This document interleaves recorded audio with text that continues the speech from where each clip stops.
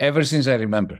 The Greeks and the Italians and the Mediterraneans were presented by the Northerners as corrupt. And we in the South also accepted that, because there's no doubt that there's endemic corruption in the South of the European Union. But it is low-level, petty bourgeois corruption.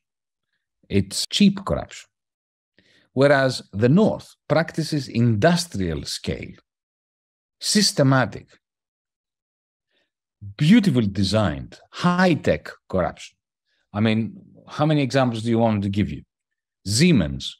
20 years ago, the FBI caught Siemens having bribed hundreds, if not thousands, of politicians across Europe to adopt the Siemens electricity and telecommunication equipment. It was only when the Americans caught them that the FBI revealed all the data, including Greek politicians and Italian politicians and so on. You want me to mention Novartis? Exactly the same thing with Novartis.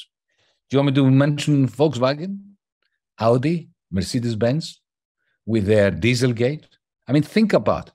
This is corruption taken to a level of rocket science. They developed systems within their engines that detected when the engine exhaust is being monitored by some high-tech equipment of, national pollution management agencies use on those engines. So the engine would know when it was being monitored, and suddenly it changed the fuel mixture to be more environmentally friendly. You realize that takes hundreds of skilled engineers designing a system that goes into diesel engines in order to cheat. I mean, we in the Mediterranean, we don't have this technology. We're not that well advanced to be able to do it. Now, what about Deutsche Bank? Deutsche Bank in 2008, 2009, it was revealed that they had bet in the derivative markets of the United States a sum of dollars approximately 30 times the national income of Germany. They had become so bankrupt that they threatened to swallow the whole of the Federal Republic. And what happened? Nothing. Merkel paid up. That's astronomical corruption. This is corruption that, Kylie should be given a medal for ethics compared to Deutsche Bank. A medal for ethics. What's 600,000 euros? When you've got billions and billions and billions.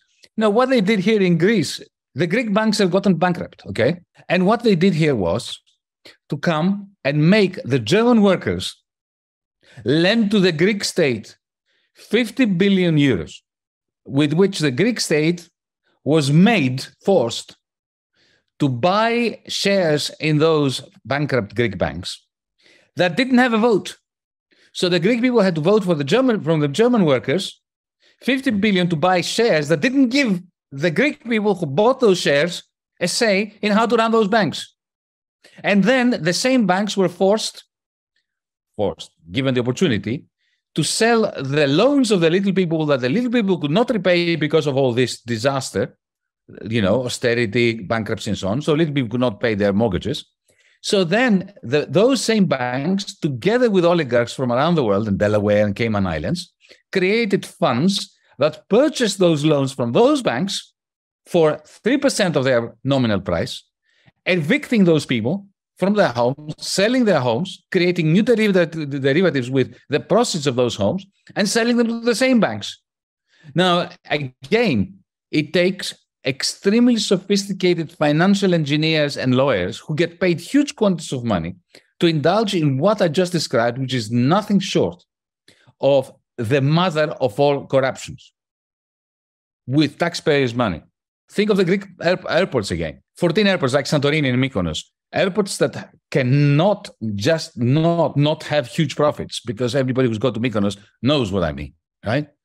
They took these airports, they gave them to Fraport, a German company, for zero money on the basis of a loan that the Greek people were forced to give to Fraport. And during the pandemic, we gave them 180 million euros from money we borrowed from the European Central Bank to cover for not the costs of those airports, but for the profits they would have made if there was no COVID-19. And this, did the European Parliament agree with that? No. Were they asked? No. Were they told? No. But even if they were told, they would have already been paid off to turn a blind eye. Somebody in the chat said, you say that there's no democracy, that you can't get rid of them. The European Union Council, well, it's made of elected heads of state and heads of government. And even Ursula von der Leyen and the rest of the vegetating in the Commission, they've been appointed by elected government. That's all correct. It's all correct. And it's also irrelevant. Because let me tell you this. I've been in the Eurogroup, I've been in the ECOFIN, I've been in the European Council. I'll tell you how it works. You go in there, 28, 29 people representing different countries. You're democratically elected. The decision has already been made before you go in there of what you're going to decide. If you're really tough, like I try to be, you veto it. But then, of course, after 6 months, you're no longer a minister. So you keep your mouth shut because you don't want to lose that position. And in that council, no one agrees with the decision that's been made. No one, not a single person. Believe me, not a single person ever. If you speak to them individually, they say, yeah, it was crap, what we decided. And then they come out and they give a statement to the press that they've all agreed on that. They don't even know what they agreed on, more or less. And they go home. The Italian goes to Rome. The Greek goes to Athens. The German goes to Berlin. And there, they blame it all on the European Union Council, to which they were a member. They say, what could we do? I couldn't go against the grain, against Europe. I couldn't go against Europe. I had to agree. Nobody agrees with that, with what they agreed to. That's how the European Union works. That's why I called it a cartel. When I was a member of the Greek government, I could have been overthrown next day by the Greek parliament. I could have been overthrown by the Greek people in the next general election. The Greek people could withdraw their support to us. The Germans can dismiss the German. But the European Union Council that makes all these decisions cannot be dismissed by the Europeans. You realize that? So nobody takes responsibility for what it does. Nobody agrees with what it does. And they all blame it on Europe. So when something good happens as a result of the European Union Council, everybody is part of the glory. When something goes wrong, nobody takes responsibility. That's not a democracy.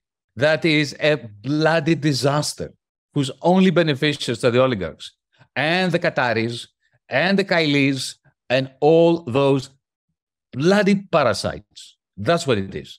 So what is DM proposing? From day one, February 2016, when we created DM25, what we proposed was transparency everywhere.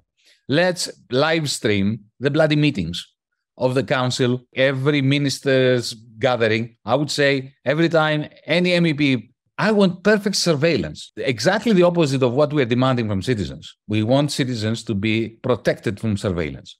We want full surveillance on officials. You get elected, you get surveyed.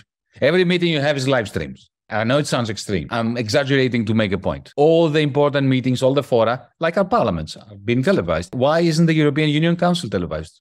Why isn't it ECOFIN? So this is the first thing we said. And then, of course, beyond that, all power to Europeans.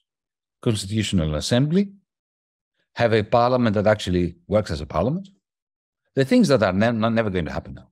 Because, folks, let's be honest with one another. 2015, 2016 was a time to imagine a clash with the establishment by progressives. That's why we created DiEM25. In the end, the corrupt radical center of the Troika, of Brussels, of Frankfurt, of Berlin, of Athens, and so on, they won. And the only opposition, real opposition, are the fascists. And the fact that we still exist as a small movement, saying the things we're saying to one another, is a major victory. But we're defeated because Europe is defeated. Personally, I don't think we can reform Europe. That's gone. It's pie in the sky now. All we can do is organize orchestrated general resistance against this beast in Brussels, in Frankfurt, in Berlin, and in all our capitals. Carpe diem.